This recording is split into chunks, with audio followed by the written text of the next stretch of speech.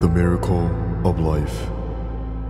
We are born, we grow, and after reaching our peak, we begin to decline physically and mentally. But we continue to contribute to society and support our families and friends. And as we leave this world behind, we leave behind something valuable and worth remembering. A musical note is like that in a way. Let's learn about envelope and ADSR.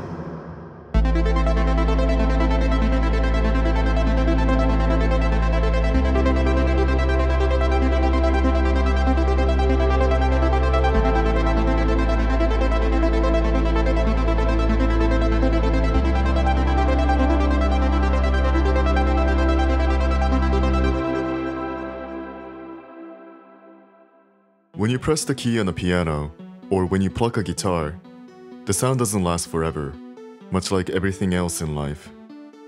In music and sound synthesis, we can describe how a sound changes over time using envelope. This applies to the changes of volume and pitch over time.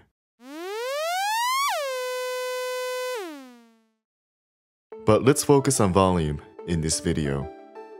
Envelope has 4 common stages called ADSR, which stands for attack, decay, sustain, and release. Attack is the time it takes for a sound to reach from 0 to the peak level after a key is pressed. Decay is the time it takes from the peak level to a set sustain level. Sustain is the level that a sound maintains until the key is released. And release is the time it takes from the sustain level to 0 after a key is released. Okay, let's see and hear this in action.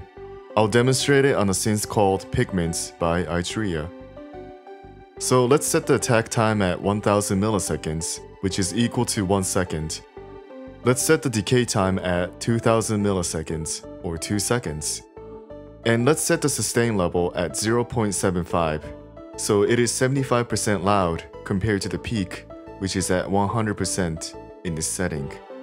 And let's set the release time as 3 seconds.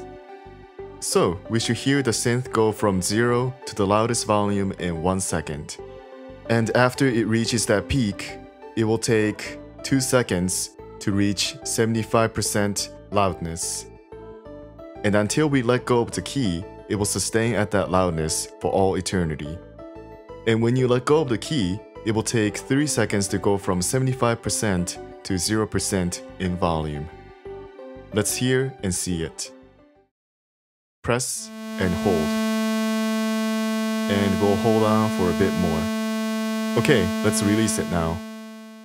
And there you have it. And we can map ADSR to parameters such as pitch and filter. Okay, the next topic will be modulation. I'll see you in the next video. Bye.